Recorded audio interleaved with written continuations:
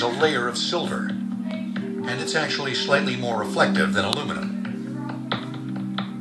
But astronomers use aluminum for their telescopes because it's more durable and less expensive to maintain.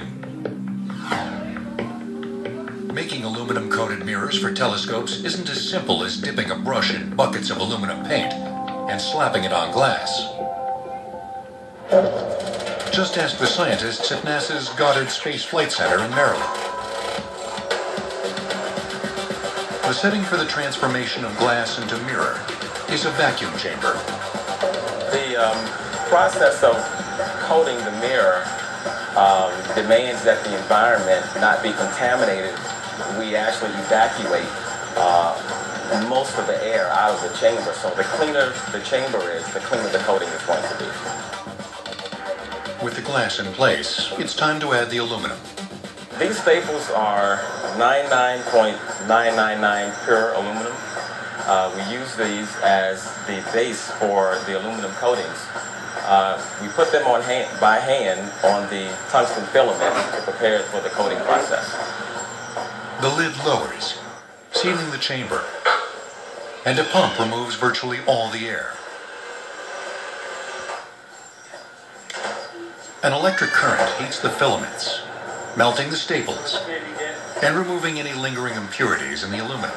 Once the aluminum is melted, this is the way it looks on the filament.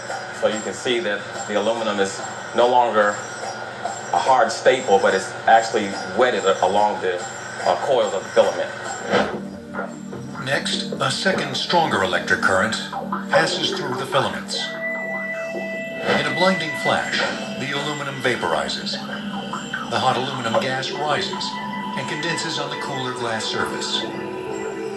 The deposited layer is 1,500 times thinner than a human hair. But as shiny as the aluminum coating is, it faces a host of enemies. Over time, moisture and pollen and bugs and things like that will get on the optical surfaces and they'll start etching into the aluminum and they degrade the coating over time. The only way to restore an aluminum-coated mirror is to remove the corrupted coating and replace it with a fresh one. It's a major event for observatories and a necessity about every 2 years. First, technicians must remove the mirror from the telescope's housing. Stripping off the old coating starts with soap and water.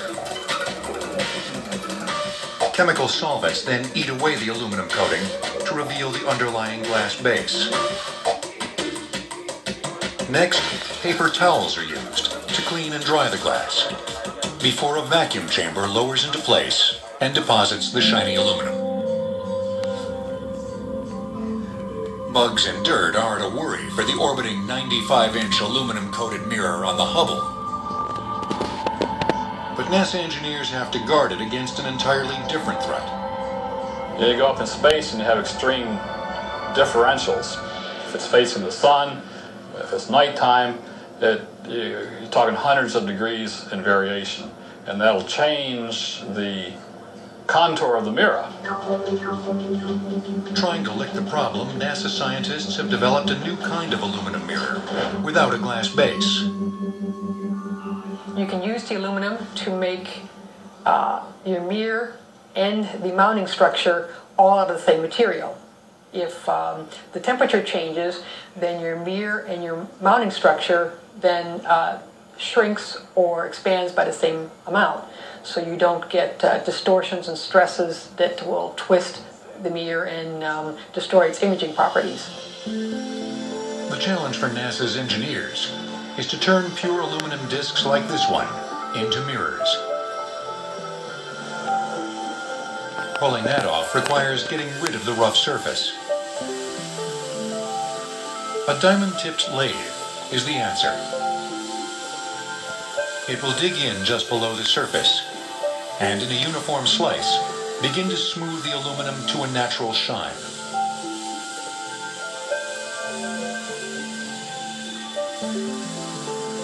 During the procedure, a paint thinner solution sprays away debris. It also cools the diamond tip, which heats up as it carves into the metal. And after just 2 minutes, a final polishing treatment will smooth out leftover microscopic imperfections. Anything you want to list on the surface